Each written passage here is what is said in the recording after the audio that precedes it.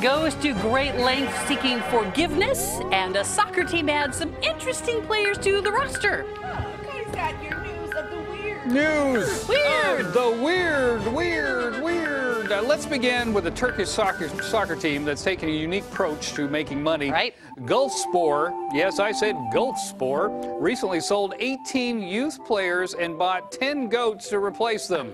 Okay. This is a post of the team president announcing the deal.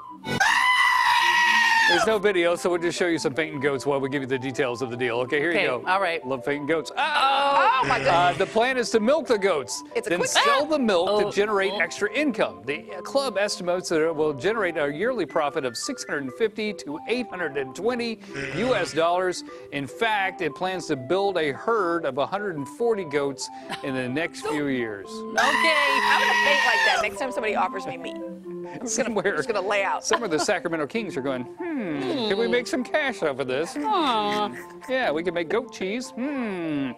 All right, there's a record for just about everything these days. Don't believe me? Here's proof. Ladies and gentlemen, one man in China recently set a new world record by inflating 12 tire tubes at the same time with one nostril. Oh, yes. Come on. Ew. Yep. You're making this up. The 43-year-old accomplished the feat in just 2.5 minutes. His mom must be proud. The previous record holder only managed to inflate 6 tubes at the same time. Oh my God. What a loser that previous guy was. Really? Loser.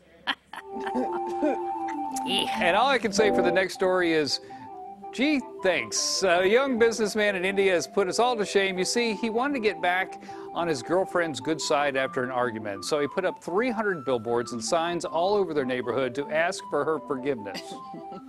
It's not clear what he did, but I'm guessing he did something pretty bad. It must have been bad. Must have been really bad. You know what you did. All right, everything didn't go quite as planned, though. After spending about $1,000, he received a formal complaint from the city for defacing property.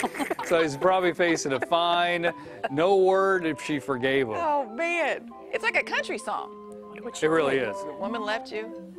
I'm so sorry. Got a fine. And then the city said, you are sorry. All right, that's your news. Oh, the weird. I got to go inflate some truck tires on our live trucks with my right nostril. No. Yeah, got to go.